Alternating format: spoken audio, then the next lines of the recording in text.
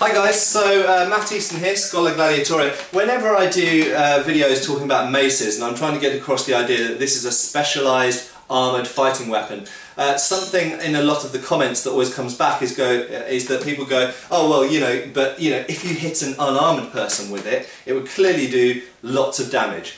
Well yes, if you hit someone with any heavy object, clearly it's going to do lots of damage. The point I've been trying to get across is that it is in no way designed for hitting unarmoured people. It is a weapon that's entirely specialised to hitting armoured people. Clearly, as a piece of metal with a heavy head, if I hit someone in the head with it, or in any part of their skeleton with it, or even sometimes even in the stomach with it, it is going to do internal damage, external damage, all kinds of damage.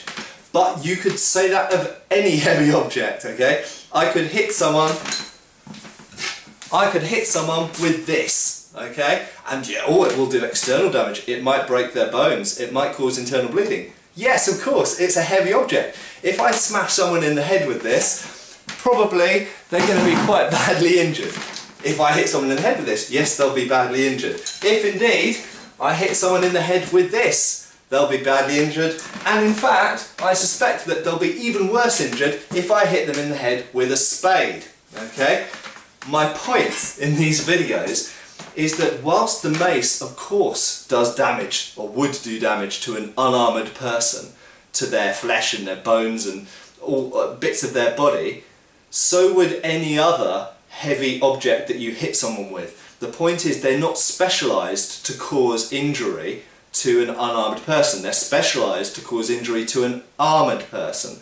They're there to cause injury through armour. They're there to break armour, to damage armour in various ways that either makes it not function correctly anymore, or actually physically breaks it so it starts to fall apart, or drives the armour into the person's body underneath, or it wounds them by piercing or denting in the plate so it actually sticks in the person slightly.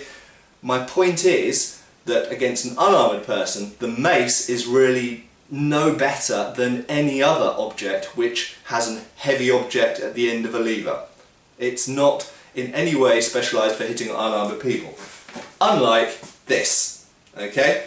This will do huge amounts more damage to an unarmoured person because it's got two sharp edges, it's got a sharp point, and it moves very quickly, okay? A mace moves slowly and is blunt. So there we go.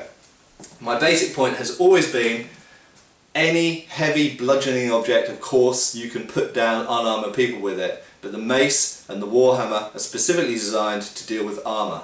The sword is designed from the outset to deal primarily with unarmoured people, and it's only really in the 14th and 15th centuries and a bit after that that we start to see swords adapt their design so that they can also be useful against people in armour. They're never really specialised armoured fighting weapons, except with a few exceptions, maybe like the S-stock, which I'll talk about in a different video. But they maybe get more pointy and more stiff and things like this that enable you to maybe deal with an armoured opponent a bit better. But they are fundamentally weapons which from the beginning were designed to deal with unarmoured people and cut them up and run them through, okay, which you can't do with a fully plated person very easily at all. To use a sword against a person in full plate armour is quite challenging, and that's when the mace and the warhammer and the poleaxe and the flail and weapons like this really come into their own, because they can do things to the armoured person more effectively than a sword can. Okay, cheers.